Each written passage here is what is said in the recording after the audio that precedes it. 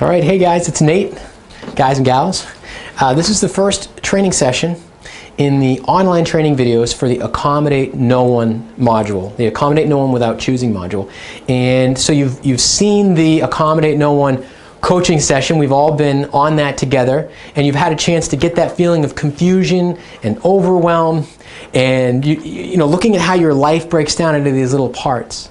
And it's like, well, how could I possibly change every part of my life? I mean, that's why we start this way. I want you to have that feeling that says, I'm frustrated, I'm overwhelmed, I'm confused. Because frustration means you're going to have a breakthrough. And confusion means you're going to learn. And overwhelm means you're going to focus. And the best way to focus is to get started taking the ideas that you have and keeping it simple. Taking action on something right away. And so this first workshop that I'm going to show you, as a matter of fact, you're looking at a copy of this right now. I'm just going to walk you through it and tell you exactly how simple it is to start using the Accommodate No One formula and the excuse removal blueprint. Now remember, Accommodate No One really is about looking at the starting points, the in-betweens, and then the achievement moments of your life and deciding, are you taking action without choosing your ideal life or business at any point in your life? This workshop is going to give you the ability, and you have it right there in front of you so you can take a peek at it as well. You're going to be able to look at how awareness and vision and active choice brought together create your ideal life, the life of your choosing. So here's the workshop. Rule number one, before we finish the call, you remember, I told everyone, I know you're overwhelmed. Relax. Take a deep breath. Take some time to trust in the process. Don't accommodate your experience that says change is going to be hard. That's accommodating without choosing. You don't want things to feel hard. I'm here to tell you they're not. They're easy. We're going to make changes one area at a time. And you're going to practice doing that. And 90 days from now, you'll have made dozens and dozens of changes in your life, but you'll have done it one at a time. And you're going to learn this process, and you're going to learn how to use the excuse removal blueprint. And you're going to get that feeling where you become conscious of the decisions that you make. So this workshop's about managing your in-betweens, right? That's really what it's all about. You're now in between. You kicked it off and you started working on this online coaching program with me. Now you're in the middle of it and you're taking the steps. Let's enjoy it. First of all, celebrate the fact if you did the homework from the coaching session and you've started noticing what you're noticing what people say to you, noticing what your patterns are, noticing outside influences. The evolution is happening. You're moving from that caterpillar, where this is the way you've always done things, to the butterfly, where something more exciting and adventurous, where this genius inside of you is starting to be born. This beautiful part of your life is starting to be born. So let me take you through the workshop really quick, give you some ideas, show you how my wheels turn in this way. I'll give you some practical examples, and then you need to commit to not just be inspired and excited about what I share with you in this video and in the workshop, but to dive in and do something about it between now and our next session. Most of you have, if you're following through it at the average pace, you have at least a week to go and get this done, but don't wait until tomorrow to start. Start the second that I'm done and participate actively while I'm taking you through this. I'm going through this for you. I've been through it, and I go through it all the time. So I want you to go through it now. Go through it with me and take action. So rule number one is that it's easy. And then I'm going to take you through 3 steps, okay? The idea that this is easy and all you have to do is follow 3 steps means take it one step at a time. I'm going to tell you step 1. Listen to step 1. Don't hurry up and look on to step 3 and try to figure out how the 2 relate. Don't find out how quickly you can get this done. Look at step 1. Be completely present with step 1. And here it is, okay? Become familiar with your formula by choosing one area of your life that you'd like to transform into your ideal. So think about one area of your life that you'd like to transform. Would you like to improve your health? Would you like to improve your career, your finances? Or maybe it's not about that. Maybe you'd like to improve the way that you start your day. Maybe you'd like to improve how you feel when interacting with your boss or when you're interacting with your employees. Or maybe you'd like to feel better just on a regular basis, more energized and excited about your life because you're creating your ideal life. Whatever that is for you, just get clear on that right now. And the thing is, there's no wrong answer. Anyone who really is about creating their ideal life and accommodating no one, who's really going to share their gifts, is going to be looking at every area of their life and making constant improvement, never-ending improvement, all the time. So just pick one. Whatever your answer is, it's right. And we're going to take you through the workshop using that one answer now. All right? Now, step 2, do the exercises to activate your ideal in the 3 elements of the formula. So you want to raise your awareness, improve your vision, and then choose and take action. Now, one of the ways that we're going to do this is I'm going to take you through the excuse removal blueprint with your example. I'm going to take you right through it. I'm going to fill out some of the answers myself. We'll talk about it. And then you'll be able to have some reference points so you can see in real world how I did it or how someone else might have done it, so then you can take action and do it yourself. And then step 3 is put your outside and internal influences on notice. You want to let them know that you're becoming this new version of you. And the good thing is your internal you, okay, let's call this part of you this you 1.0. There's lots of parts of you, this 1.0, that don't want to go away. You know, the caterpillar does not like the idea of the toxins that the butterfly mechanism pours into the caterpillar to get rid of the caterpillar. There's a part of you that wants to live that old story and continue to be this caterpillar, this version of you that's 1.0, and it's going to be up to you to put your 1.0 self on notice and act out, live as if. Whatever you follow I am with from now on needs to be what you version 2.0 would say. That includes how you interact with the world around you. So just practice that. If you hear yourself, notice what you're noticing. If you hear yourself saying something, think to yourself, be present in that moment. Is that me, the I am version 2.0 saying that? Or is that version 1.0 that just doesn't want to go away yet? And as long as you become, every time you become conscious of that, every time you notice it, you grow. You become closer to the new version. So just be that best version of yourself, okay? So here's how we're going to do it. We're going to look at what will your life look like when you make these changes, and then you're going to go in your mind as if all the changes are already real. So some people might call it suspending reality, but what I'm going to suggest is make it your reality. Believe it and know it. Go to this place inside that says, that's who I am. Practice sensing it with all your senses. Let me tell you how this works, okay? So awareness plus vision plus active choice equals the ideal life of your choosing. Let's look at awareness. Awareness just means using all of your senses. There's 6 senses. You have your sight. So you have to look at how you look at the world around you. You need to look at the world as you version 2.0, this new version of you.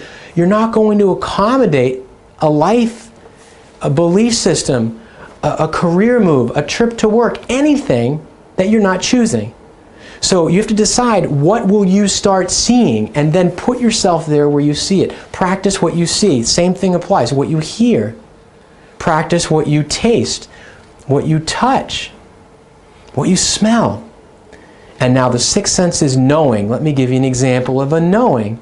If you're the kind of person who wants to change the way you influence your business because you just want a business that's going to thrive and be successful, if you're you version 2.0,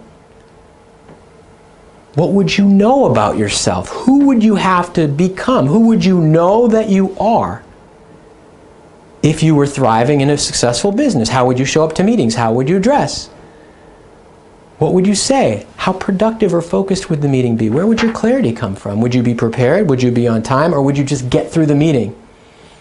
Would you just get to your day to get through your day?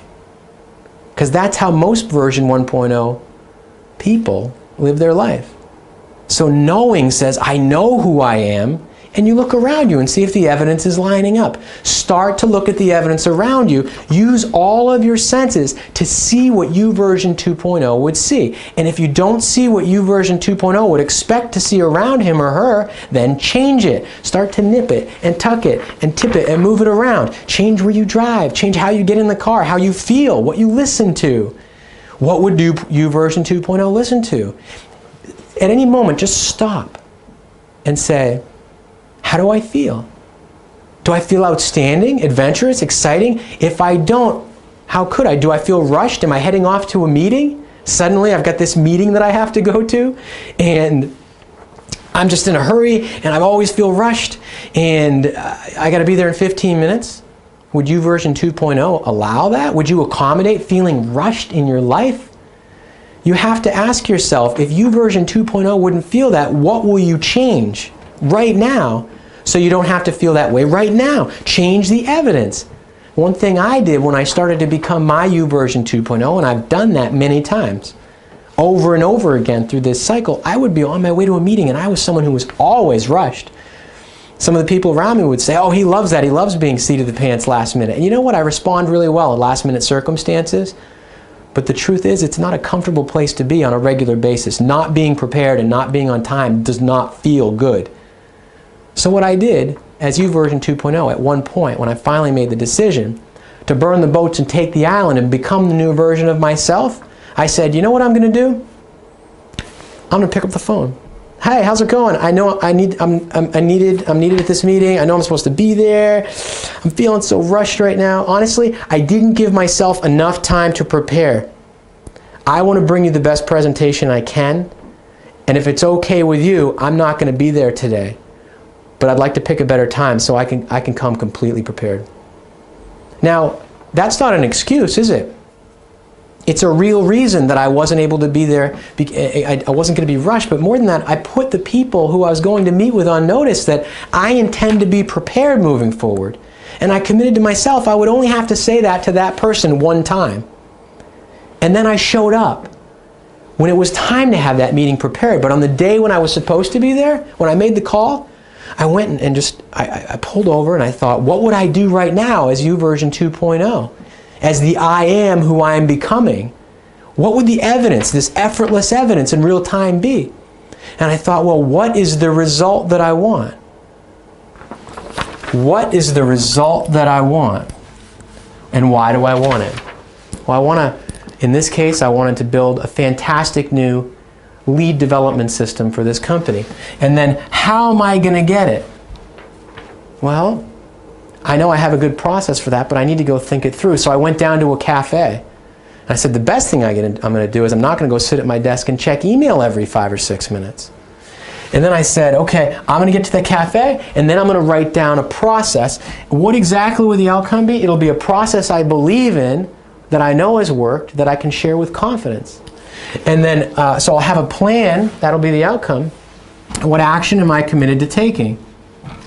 It's the WHOA system. I'm going to be, as 2.0, I'm going to use WHOA in my life. If I want a result, and in this case I'm going to be productive and helpful at a meeting, it wasn't just a pitch, it was meeting with a client who's looking for a certain result. I'm going to give the respect to myself and to them to be massively prepared and productive. I'm going to WHOA my life. I'm going to pull up on the reins, I'm going to stop, and I'm going to get massively productive. What do I want? What do I want it? How am I going to get there? What's the outcome? What would I measure? How would I know that it's true? And what action am I committed to taking? And that's what I would do. So you get to this place where you become massively aware and you stop yourself and you notice what you're noticing. All right? Now the next step in this formula is vision. So you start to look at, what would the ideal look like if it was here? You know what? I'd be prepared on a regular basis. I'd feel super energetic and healthy. And I went down all areas of my life and then the different parts of my day and the different relationships I have. And I thought, what would the ideal look like? But you don't have to think of all of those today. Just think of one and then make an active choice. An active choice means the U version 2.0 version is the ideal version. You've got to raise your standards. You have to say, let me give you an example of of having this active choice. My vision for meetings is I'm totally prepared.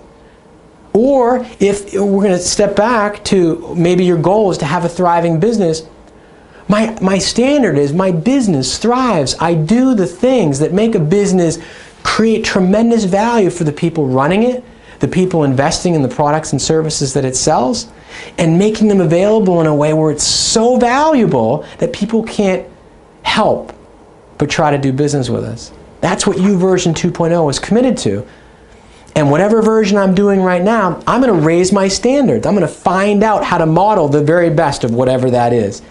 I'm going to talk to the right people. I'm going to go to the right events. I'm going to surround myself with people who have verifiable, proven, and committed results in their business. And I'm going to find out how to do it. One of the reasons that you have a coach in me, because I've been through this process, especially if you're looking for business and life growth, I'm going to be able to share examples from my life, specifically how I've done it.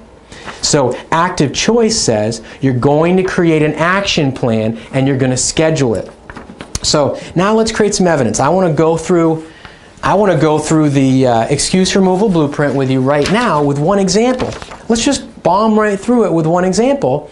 And then I want you to, after I've gone through this example, I want you to go through the blueprint and fill it out yourself. And see this as a tool, a life change tool. You're going to want to use this. Eventually you're going to just own it up here. You're not even going to have to look at it anymore. You're going to see part of your life. You're going to say, what is the evidence? What would the ideal evidence be if this came true? So what would, as version 2.0 of me, what would the world look like around me? What would I be driving? What would I be wearing? What would my income be? Who would I serve? Where would I live? What would my morning be like? You get the idea? You could make a list like this very easily.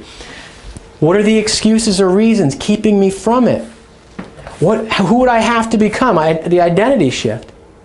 Who would I have to become to create this ideal? YouVersion 2.0 is ready to become that. So let's practice getting a good picture about who You 2.0 is. The thing is, if you don't take the time to define your YouVersion 2.0, how are you ever going to become it? Let me give you an example, okay? Here's you. Here's the you that you want, right? This is how most people think. It's very linear. I'm going to go get my version 2.0. And then when I have it, I'm going to be happier. I'm going to be more fulfilled. I'm going to have a better business, a better life.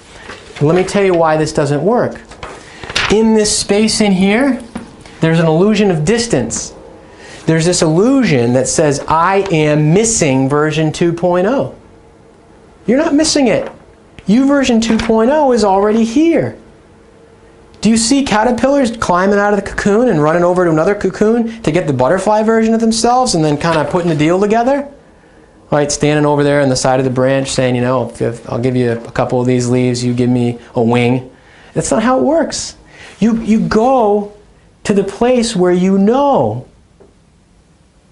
If you want to become version 2.0, you don't have to see it. You don't ever have to see it as separate from you. So let's use this version from now on. This is you. This is you, version 2.0. You got this you inside of you. This is 1.0. And then you have 2.0. And 2.0 is going to swallow up version 1.0 because it's bigger, it's stronger, it is a bad man. All right? Or one. It gets it. It knows it. It has the answers and it knows how to be resourceful and how to find them. So now let's look at what the changes you want in your life. Not by becoming version 2.0, but by making this internal identity shift in real time where you are today. So next time we have a coaching session, and even as you go through the rest of these trainings, you're becoming that from inside. Therefore, guess what? How long do you have to wait? There's no waiting. Becoming is instant. All you have to do to become 2.0 is get clear about the shift you have to make and decide that you've made it. Burn the boats, take the island. Cut yourself off from any other option. Then you schedule the action, and that date, that moment that you're creating those steps to create that outcome, create that evidence, you are real. You are version 2.0. You may not get it perfect, but guess what? YouVersion 2.0 is always improving. There is no version 1.0 anymore. Now, if you hear version 1.0 or sounds that sound like it, create the same kind of distance in your mind that you used to have for version 2.0 and just say, oh, yeah, I remember that. I've heard that before. But that's not who I am anymore. I'm the very best version of myself. Put on your cape. All right? So let's go through this blueprint right now.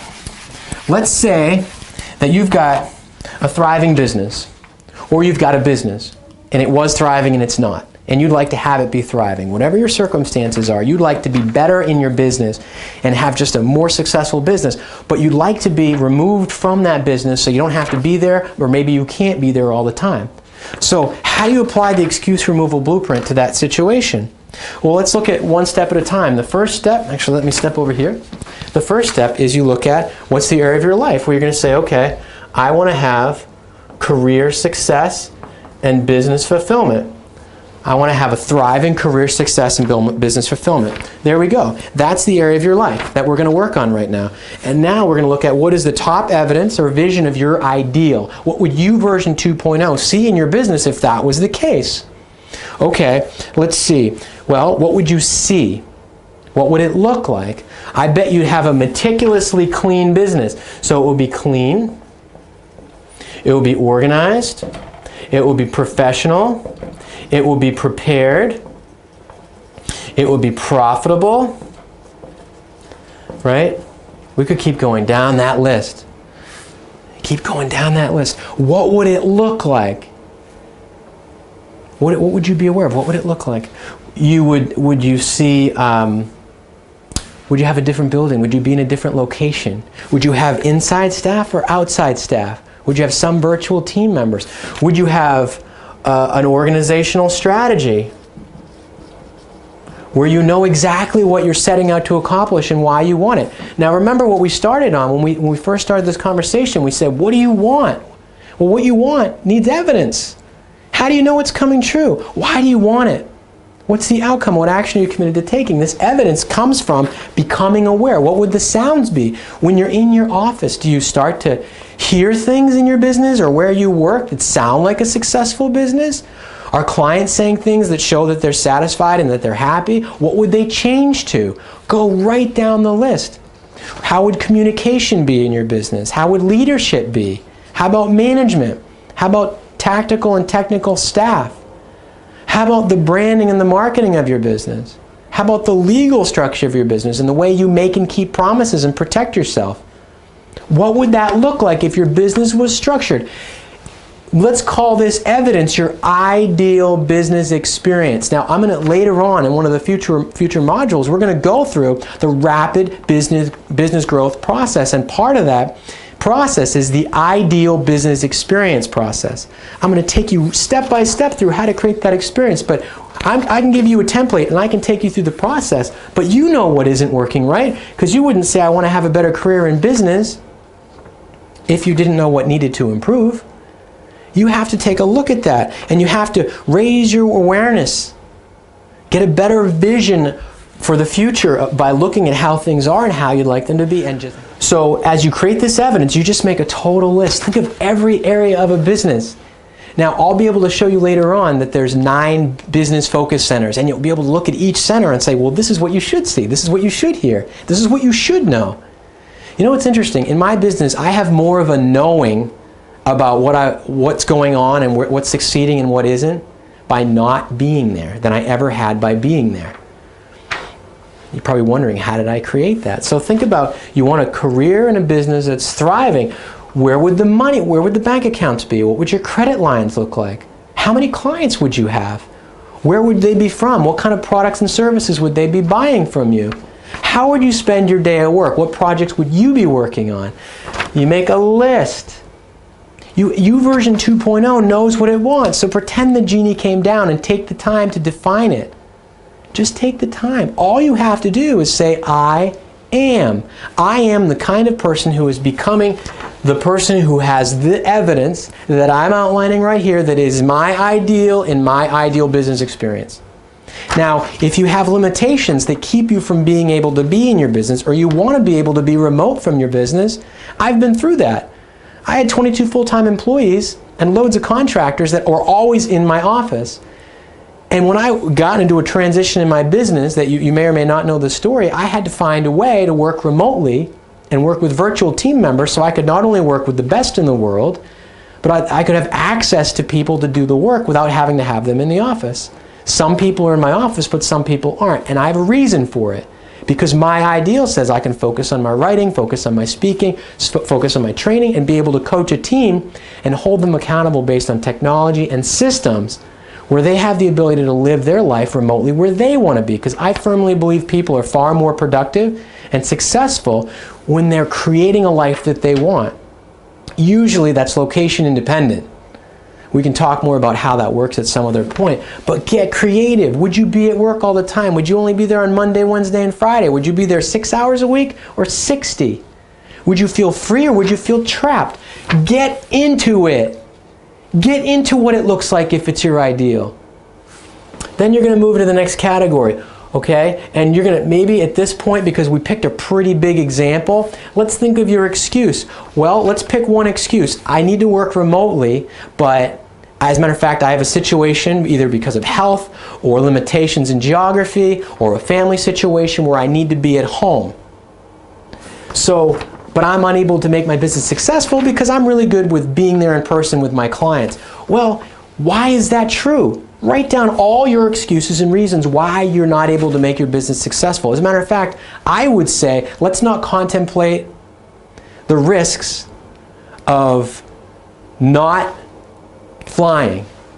Let's not contemplate the risks of, I call it the staying on the groundness of things. Let's look at what it would look like if you could fly and come up with 20 reasons for your top 3 reasons why your business isn't thriving. Come up with 20 reasons why it can thrive. And put it in this standpoint. What you're going to do is say, I'm working remotely and my business isn't thriving because, and write your answer, and say, here's 20 reasons. So let me say one reason. Okay, here's one reason. I'm remote. There's one reason. Because I'm remote, my business can't thrive. Well, I have an interesting example for you. What are 20 ways why being remote could make my business thrive more? That's interesting. Let's maybe in this exercise, let's pick this one example. By the way, you want to go through your top 5 or 6 right away because we're going to make a big transition this week. So if this is your transition, take the time. Come up with 5 excuses. Get your biggest, juiciest excuses. Write them all down and then pick your top 5. The one we're going to do is working remote is costing me the success of my business. I need to be there to make it successful. So write down working remote and then write down 20 reasons why working remote in your business is the linchpin for making it successful. Because you know, if you stayed working in your business, you might have relied on hallway conversations. And okay, so there's item 1, hallway conversations. I have hallway conversations and I expect to create progress. That's the way I interact with the team. It's also how I interact with my clients.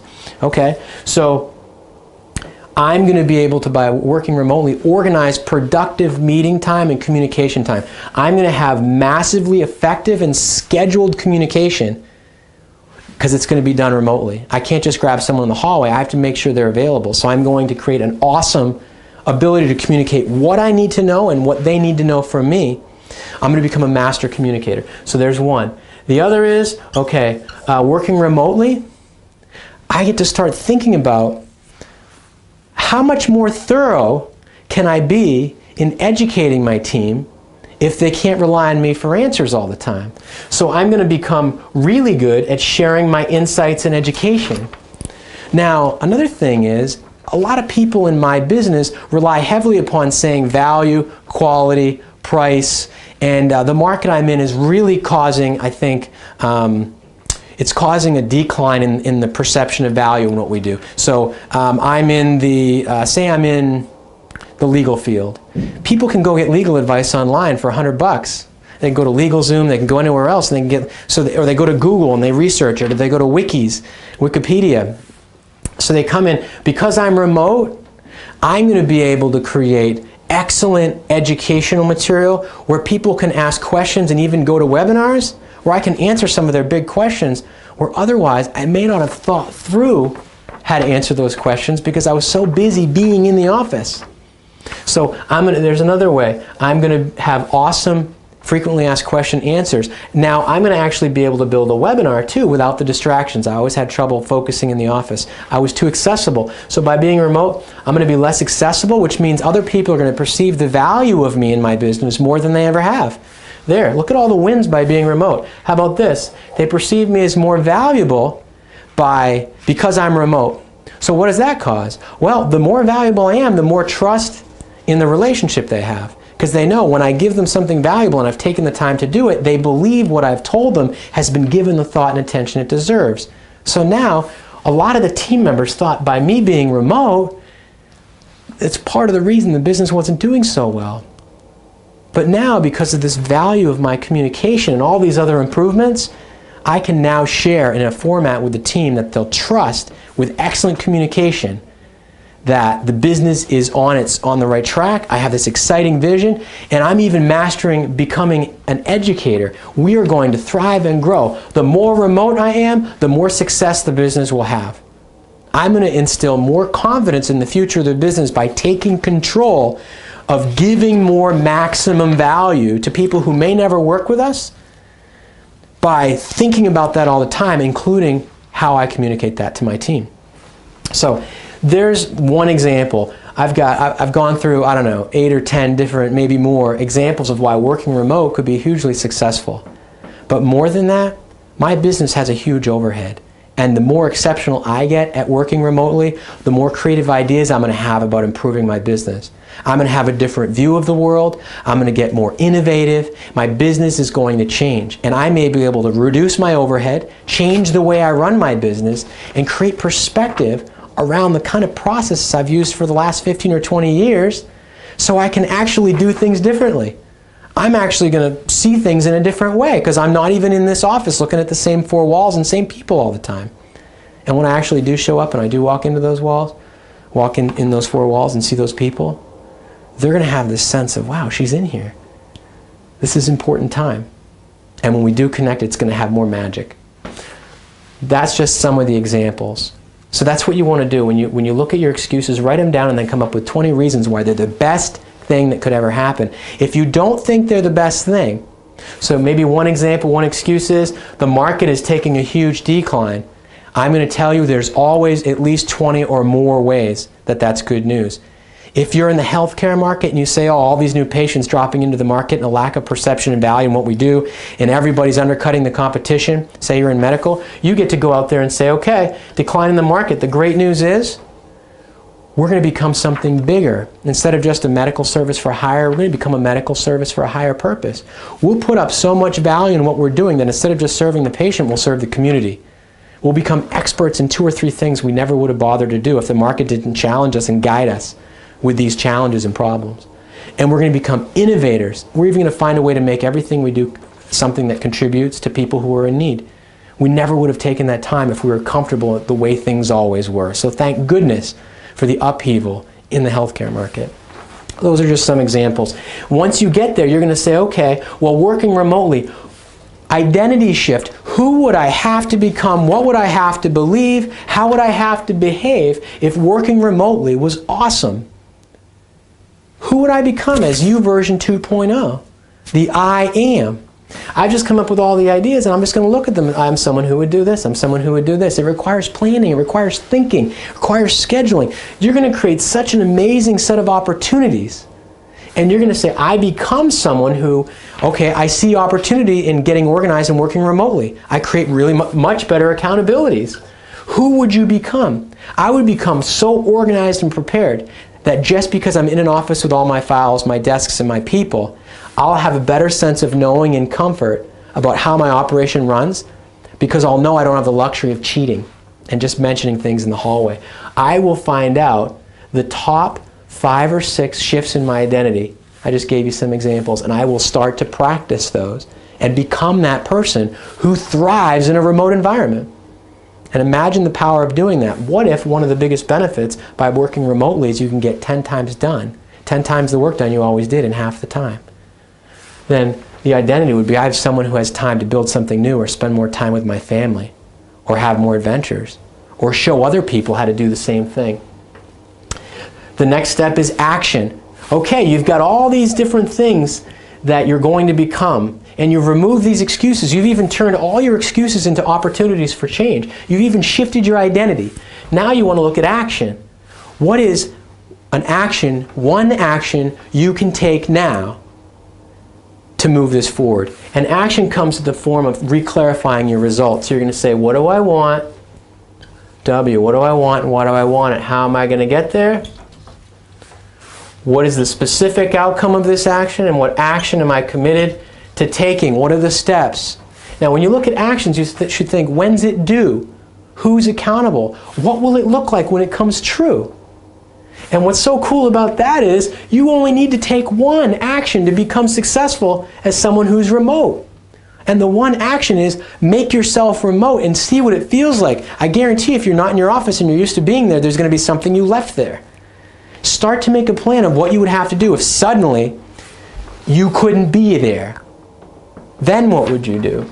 And the last item, the date that you become that version of you who thrives on being remote, that's the date it becomes real.